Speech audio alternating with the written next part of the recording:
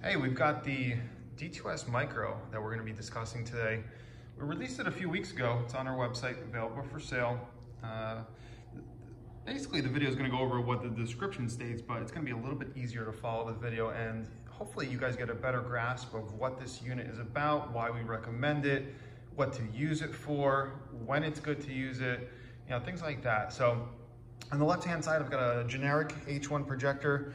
It goes by Super 7.1. It's a really good unit. It fits the bill for a lot of customers. It's pretty impressive for its size, but you are relying on the H1 bulbs. And with any H1 projector on the market, I mean any H1 projector, a lot of the problems that people face, a lot of the inconsistencies, a lot of the long-term quirks come down to using H1 bulbs. Doesn't matter who produces it. The H1 can be a quirky bulb type, and if it's not seated perfectly, a lot of customers run into beam consistency issues, and you can sit all day on the forums and the pages and decipher what's going on with the beam, but usually the problem is the aftermarket bulb, and especially with the H1 system. So D2S Micro is right in the middle. You can see it. It looks really similar to the H1. It's kind of based on the same design. Construction and quality overall is a little bit better on the D2S Micro for sure. Especially the shield design. It's important to note it's got that pivoting shield versus the one that flips down and loves to get stuck. So that's a big deal. But the biggest thing about this projector is the use of the D2S bulb. And when you compare it to that full-size unit, we call it full-size 3-inch projector. That's a G5R projector that we carry, very popular in our builds. Also shares the same design as some of the other projectors on the market, like D2S 5.0. It's all variants of the same unit with small little changes. When you compare those two, you can see there is quite a bit of a size difference. I'm going to take out that H1 projector out of the mix. We're just comparing it for size. But now you can see where the Micro gets its name. It's a lot smaller, uses the same bulb, the same size threaded shaft.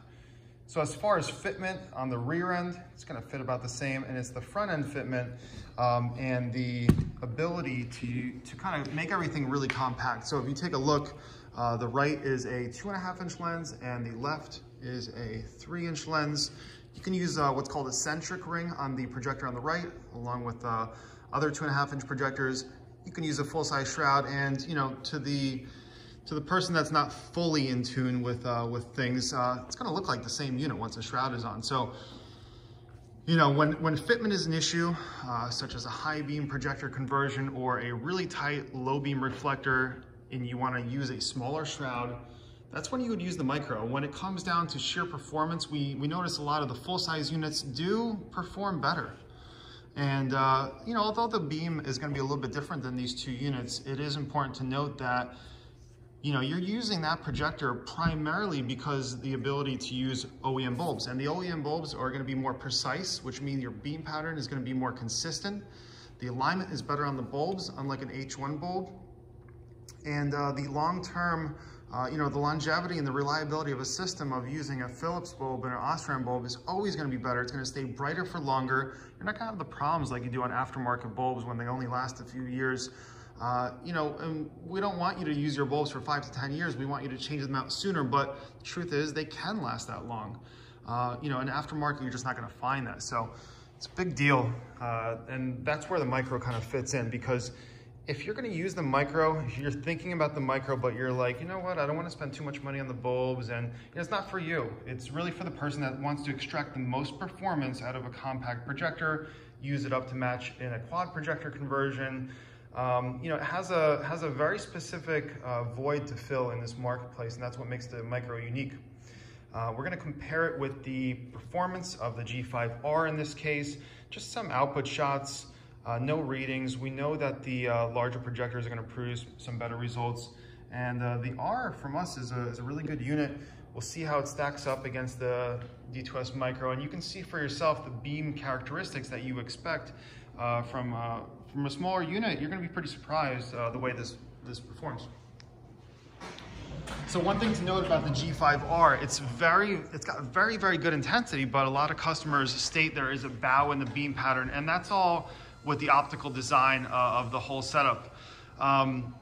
the G5R gets its intensity because the hotspot, the shield placement in relation to the bulb is a little bit different, and therefore you get that bow. So other projectors on the market, you know, they might not have the intensity, but they're a little bit straighter to the side.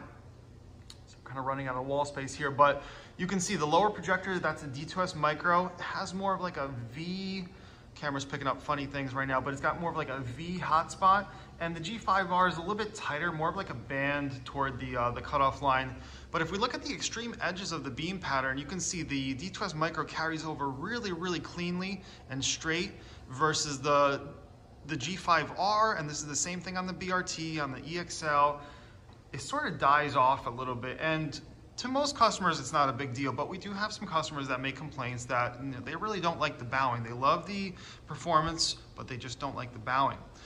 And you can see this is a really, really impressive performance out of that small compact unit, and it's primarily due to the design. It's really sharp, it's really nice, but mostly to the use of the OEM bulbs. If we put an aftermarket bulb in there right now, and you're comparing it to the Osram Nightbreaker laser, which is what we have brand new out of the box on both of these units, you're going to be disappointed in comparison. But you know, this kind of gives you a one-up on the, you know, on a larger full-size projector without the, you know, without taking up too much space. So again, very specific, you know, fitment in the marketplace.